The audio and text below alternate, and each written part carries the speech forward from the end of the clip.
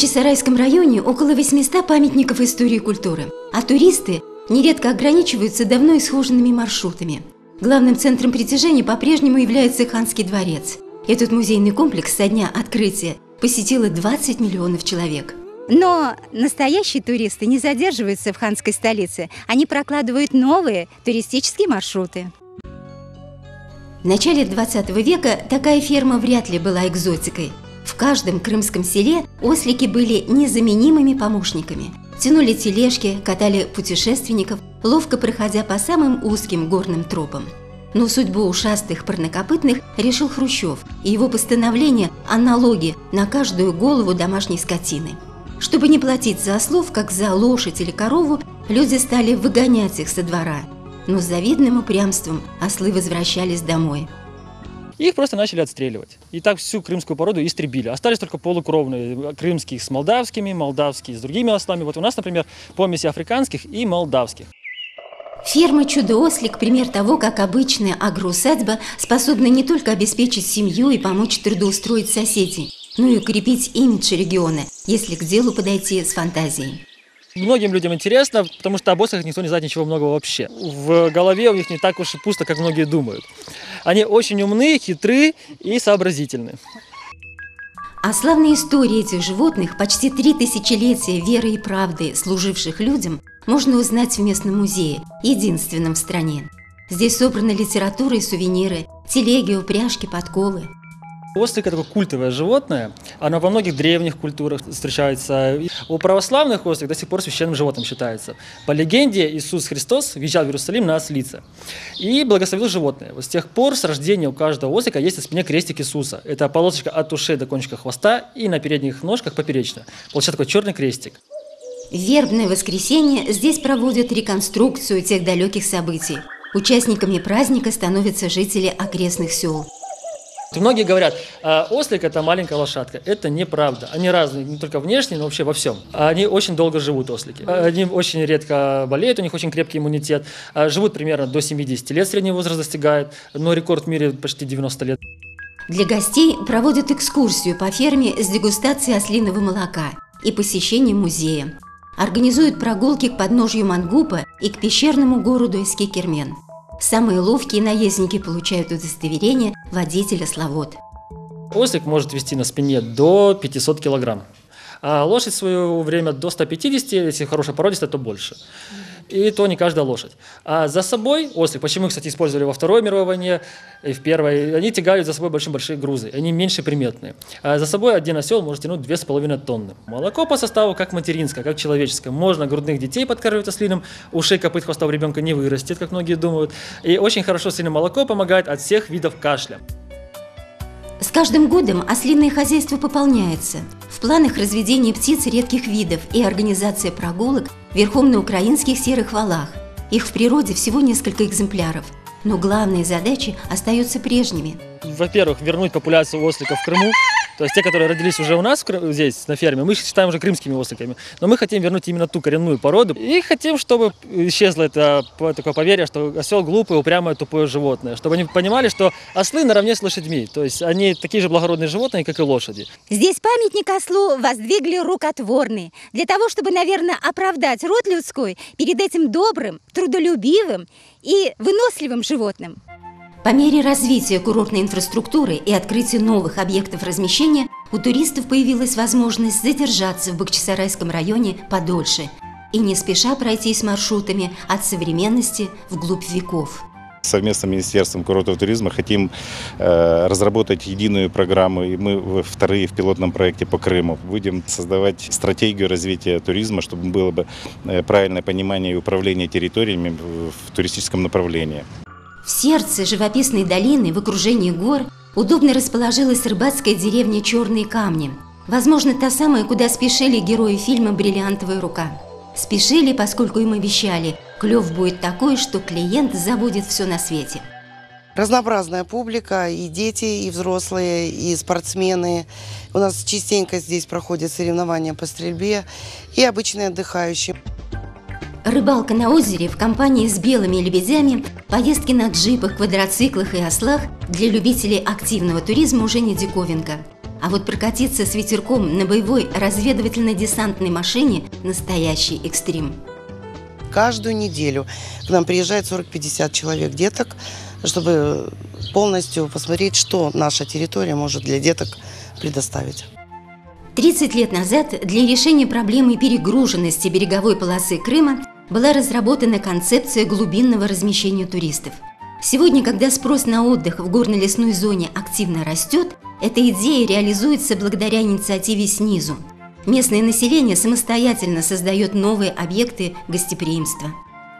Стараемся стать круглогодичной базой в связи с тем, что мы являемся ведь Федерацией спортинга Крыма и вступаем в Федерацию спортинга России. И здесь у нас будут в межсезонье проходить слеты спортсменов-стрелков. Сейчас мы работаем над сценарием зимним, чтобы здесь придумать что-то зимнее, интересное, развлекательное, детское и взрослое. В таких местах, вдали от шума городского, особенно чувствуешь влияние природы и начинаешь понимать, что, пренебрегая этим источником нашей жизни и силы, ты совершал непоправимую глупость. Сказано 150 лет назад, а звучит современно. Туризм в Бахчисарайском районе развивается во всех направлениях. Научный, сельский зеленый, гастрономический, спортивный, экстремальный и, конечно, событийный. За сезон здесь проходят десятки фестивалей. Самый большой фестиваль, который мы хотим сейчас сделать для развития туризма, это новое направление, скажем, дегустации виноделия, потому что у нас на территории 10 винзаводов. Показать это все. Это будет на базе современного, самого лучшего винзавода.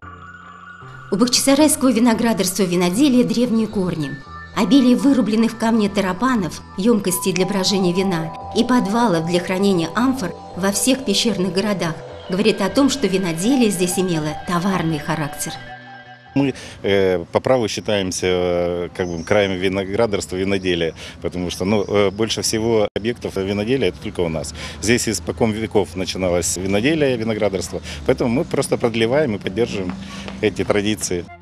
Что предлагают туроператоры, зазывая гостей в Крым? В основном море, солнце, комфортные условия отдыха.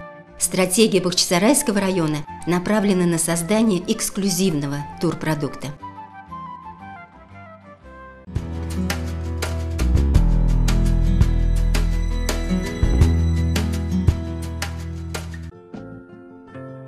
Окрестности Алушты и сам город – прекрасный маршрут для любознательного туриста.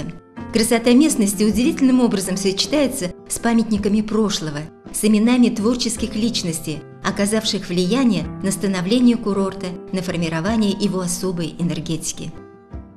Алушта всегда находилась в тени аристократки Ялты, но у привратницы Южного берега было много шансов воссиять в свете собственной курортной славы. Сегодня даже беглая экскурсия по городу позволяет по-новому взглянуть на Алушту. Конечно, если вас сопровождает опытный гид. Нашей молодежи снова становится интересна история их земли, история их предков, и это радует. И вот в частности сегодня мы принимали, это уже 3-й год мы принимаем студентов из Института нефти и газа имени Губкина, которые и заходят в музей, и мы проводим экскурсию по городу, и плюс ко всему их водят в горы. Российский государственный университет нефти и газа на этот раз высадил целый десант. 130 студентов и преподавателей приехали в Алушту на практику по геологии. Изучаем минералы, горные породы. Но это достаточно хорошее место для данного мероприятия, потому что горный Крым, как раз-таки юг Крыма. Уже 2 маршрута прошло, мы были в Лазурной бухте, мы поднимались на гору Костель. Как раз попали под дождь, видели селевые потоки, почувствовали себя геологами. Экскурсия по городу обычно начинается с самой первой улицы Алушты.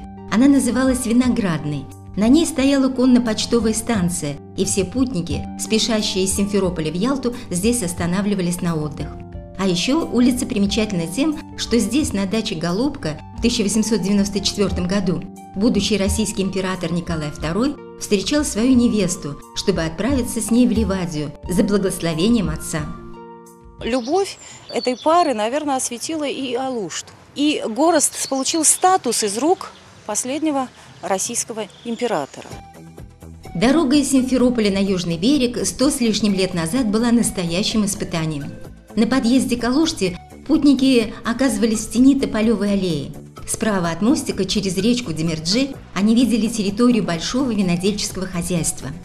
Токмаков и Молотков, чайные магнаты, выкупили у него этот подвал винодельческий, достроили его, расширили и стали производить вина в таком количестве и качестве, что стали числиться вторыми после императорского Массандровска.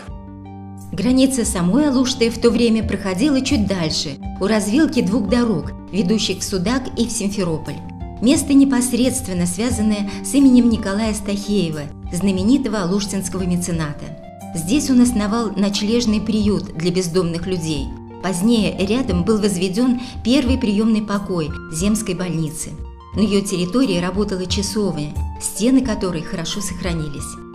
Мечта вообще, наверное, всех краеведов, любителей истории города Алушты, чтобы появились те инвесторы, которые смогли бы выкупить памятники такого уровня. Здесь рядом, совершенно на Судакском шоссе, в нескольких шагах, здание построено по проекту архитектора Краснова в стиле модерн. Исследователь Крыма профессор Головкинский в своем путеводителе писал: «Ночлежный дом и ремесленная школа устроены на средства дачи владельца Николая Стахеева, много способствующего процветанию Алушты». В восточной части Стахеев заложил прекрасный парк и выстроил виллу. Она по сей день является украшением города. А вот знаменитые стахеевские купальни на центральной набережной, которые проектировал сам Краснов, не сохранились. На этом месте сегодня фонтан. После революции, оставшись неудел, Стахеев спустил свои миллионы в казино Монте-Карло. Говорят, владельцы горных домов назначили ему утешительную пожизненную пенсию. Но, говорят, человек ценен тем, что он оставил после себя. В Алуште после него осталось очень и очень много замечательных построек, замечательных дел, которыми мы пользуемся по сегодняшний день. Хотя в Алушту едут в основном ради солнца и моря, самые яркие впечатления туристы получают от общения с природой и знакомства с уникальной историей местности. Эти впечатления и заставляют сюда возвращаться вновь и вновь.